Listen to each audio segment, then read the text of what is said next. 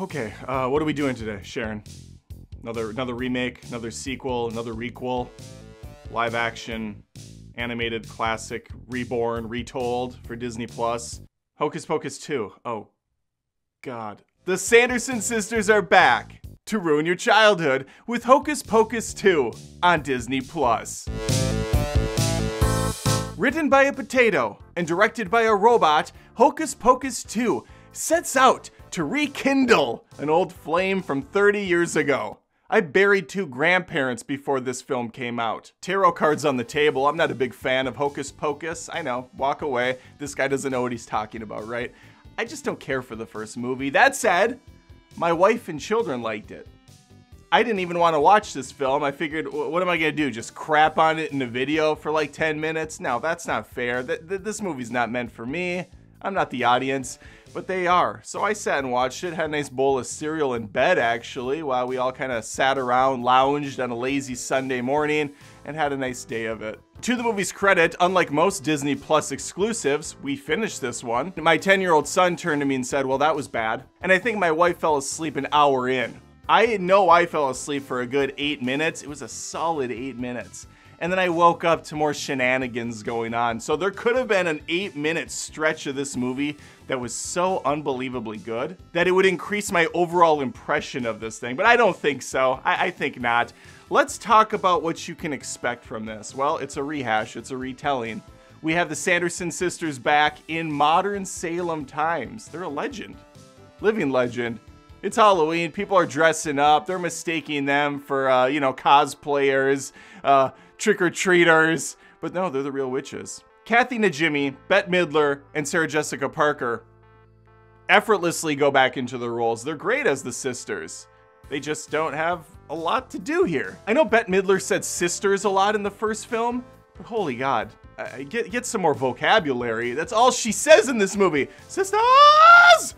It's nonstop. We have some new children in this because the ones in the original are like 55, possibly dead. Who knows? So much time has passed. So much has changed in the world.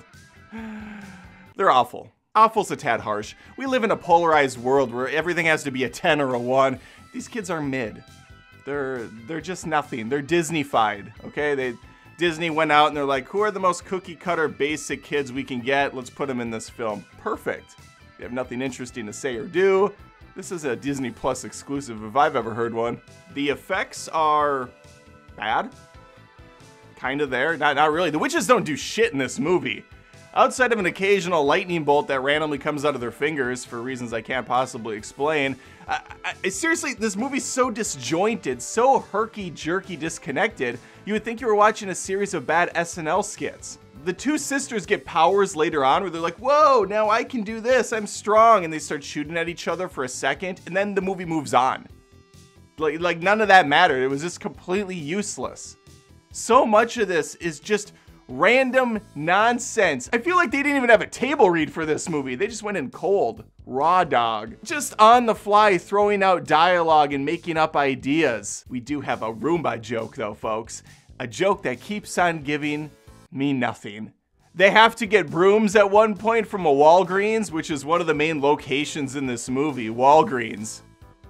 We have Walgreens in a Hocus Pocus film. Anyway, Mary Sanderson has to find a broom, so she grabs 2 Roombas, and that becomes a joke that goes on for an eternity here. So what we have here is a rehashed script set in modern times. It's basically a copy, wash, rinse, repeat of the first movie without any edge, without any substance, without any emotion tied to it.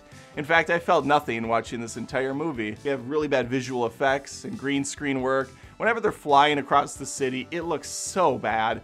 And they're shot in front of a green screen so often, it was just puzzling. It's like, we can't shoot on location in some woods?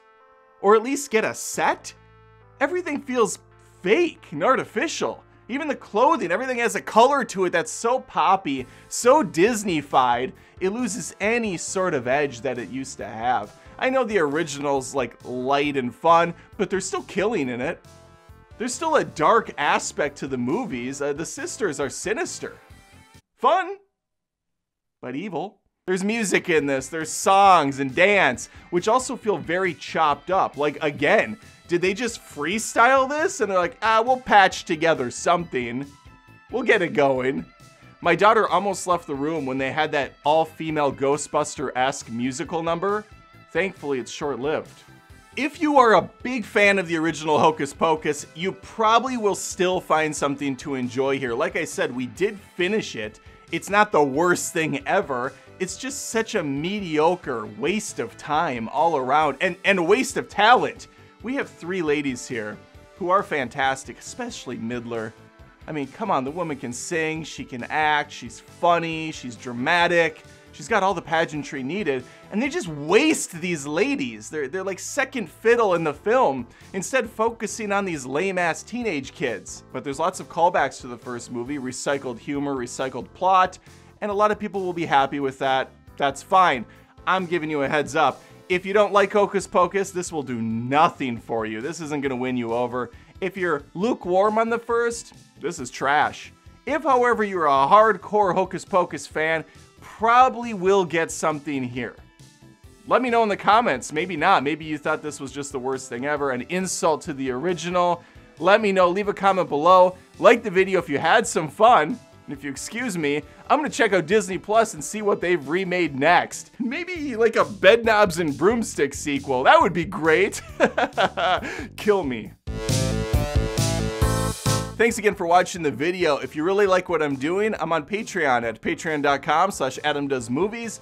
There are different tiers. You can support the channel and you get access to 300 exclusive videos. I'm also on Twitch at twitch.tv/AdamDoesMovies. You can find me on TikTok. I have a Discord. I mean, I'm all over the place. You can actually find all these and more in the link tree in the description below. Would love to have you.